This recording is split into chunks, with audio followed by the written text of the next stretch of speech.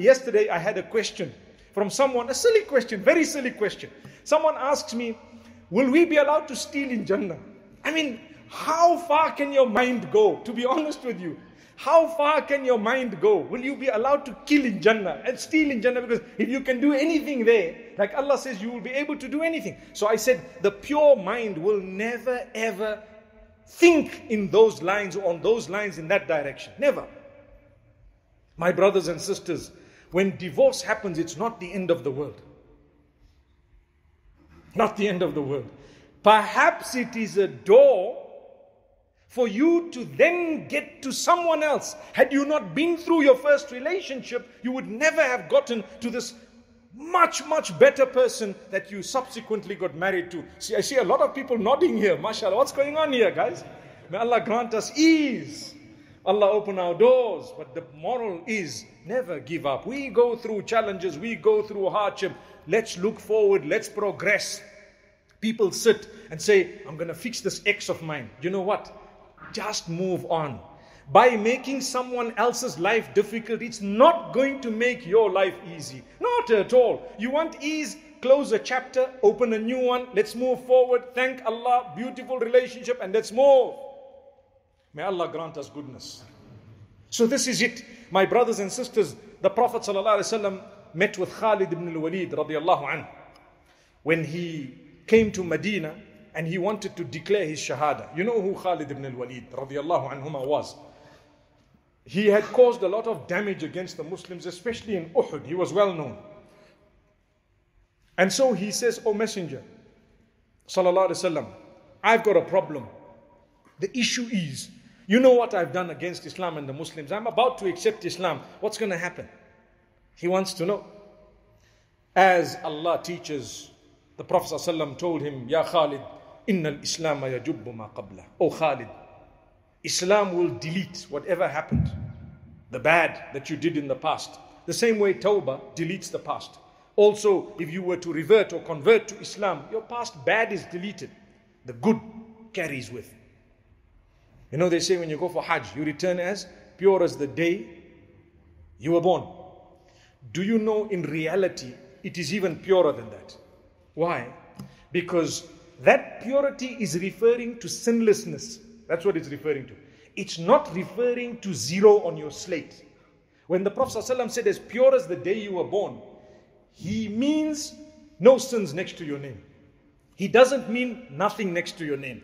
Evidence of it is, what about all the good I did before I went for Hajj? It remains. Do you get the point? So the good remains, the bad is formatted, gone. This is something amazing. Whenever we talk of Hajj and Tawbah, we must remember, yes, it deletes, but it doesn't make you, you know, they say, I'm starting on a clean page. You're starting on a page that already has so much of goodness on it, because not only is it clean, but it's clean from sin. It's full of the goodness you did. Allah says if you changed your life, then we're going to bring back the bad. Allah says in the Quran, if you change your life, إِلَّا مَنْ تَابَ وَآمَنَ وَعَمِلَ عَمَلًا صَالِحًا. 3 conditions. You make tawbah. Tawbah means to return to Allah. What's the difference between istighfar and tawbah? Istighfar is to ask Allah's forgiveness. Tawbah is to return to Allah by changing your ways. That's the difference. Tawbah is more loved by Allah because it is broader than istighfar. Istighfar, I said, oh Allah, forgive me. Tawbah is now my life changed. That's the difference. So Allah says, those who made that tawbah, they returned to me. وَآمَنَ, and they believed, they worked on their connection with Allah, their belief, their iman. And thirdly, they did good deeds. Allah says, we're going to bring back those bad deeds. And we're going to convert them into good deeds on the scale, simply because this person could have done the bad, but they didn't because of their love of me and their connection with me. So Allah says, because of that, I mean, look, a person who is on intoxicants, may Allah protect us and our offspring. A person on intoxicants who says, oh Allah, forgive me, and then the intoxicants are still available, but he says, I'm not doing this anymore. Allah says, we're going to bring all of that back and convert it. You know why? You only quit it for us, nothing else. You could have done it. You can still do it, but because you love us and you know we said it's wrong and you did not do it, we love that action so much, we're going to show you. Subhanallah. That is Allah. So this is the type of relationship we must develop with Allah subhanahu wa ta'ala. And He will assist. Days come in our lives when, my beloved brothers and sisters, we are so low that we feel, where is Allah? Do you know that the messengers before us and the pious people before us, they used to ask Allah, oh Allah, when is your help going to come? وَزُلْزِلُوا حَتَّى يَقُولَ الرَّسُولُ وَالَّذِينَ آمَنُوا مَعَهُ مَتَى نَصْرُ اللَّهِ. They were shaken, they were tested left, right and center until the messenger and the people around him, with him, they said, when is the help of Allah going to come? Allah says, be patient. Allah, inna nasrallahi qareeb. Be patient. Allah's help is near. Allah's help is near. I remember sitting with one scholar and he said, every dua is heard by Allah. Every single dua is heard by Allah. It's a matter of time for that dua to come and plug in. Some people it's a few days, some people it's months, some people it's years. Don't ever think that Allah did not accept your dua. Never. All of us, if you sit and think about some du'as you've made in your life that happened 5 years later, it happened 10 years later, but you don't realize it came. It definitely came when the time was right. That's Allah's plan. Trust Allah. We were talking about Jannah. Sometimes we tend to forget that we need to work towards Jannah rather than arguing about what we're going to be getting in Jannah. Like I say, look at the path. You can see it's there. You know it's there. And you know the destination is also punched in. You just follow the path. Don't worry about now when I get there, this, when I get there, that. The other day I took my children somewhere and I punched it on the GPS. And we are following the GPS. It says turn left. It says turn right. It says continue. We did exactly that. Knowing in our hearts that, at the end of the day, we're going to get there. And when we get there, we'll see what there is. There might be restrictions, they might not even let us in, it might be closed, even though it says it's open, because times have changed, right?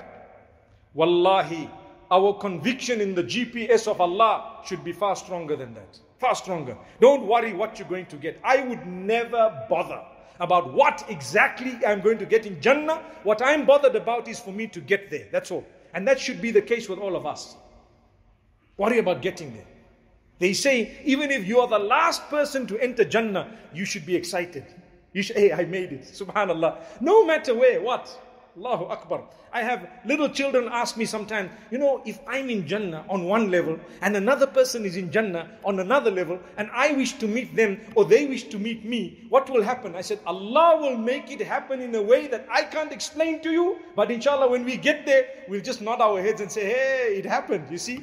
I don't know. I just know it will happen.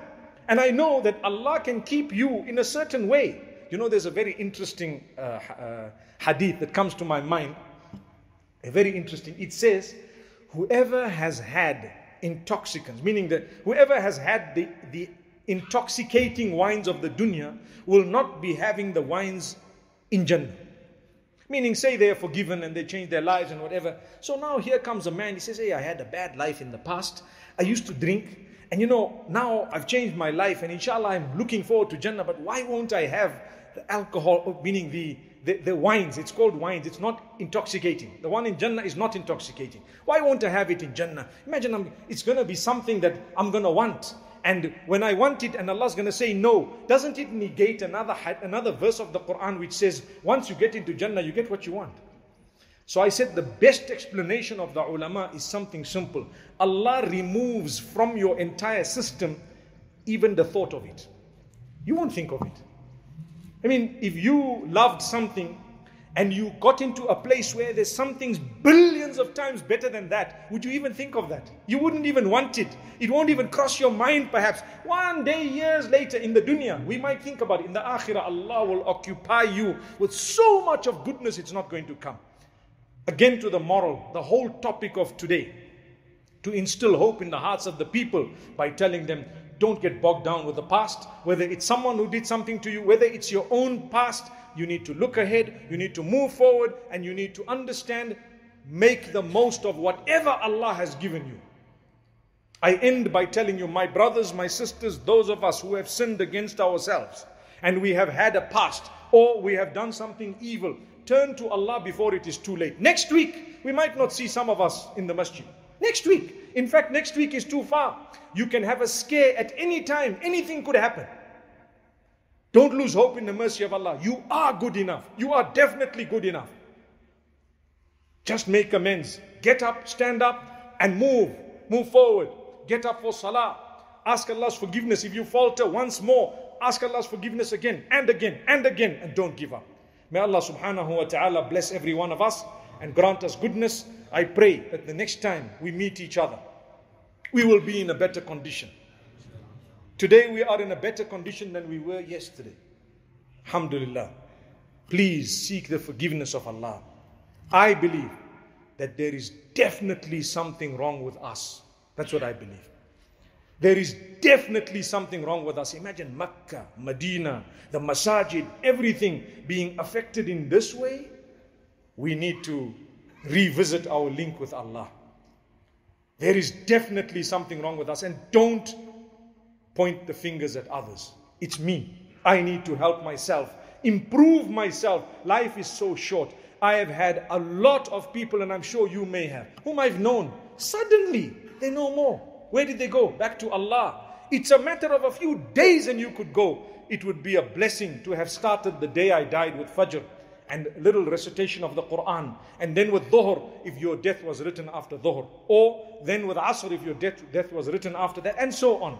May Allah bless every one of us and grant us strength, the ability to change, the ability to help others at a time of need, and the ability to continue on the path with hope until we meet with Allah subhanahu wa ta'ala. أقول قولي هذا وصلى الله وسلم على نبينا محمد.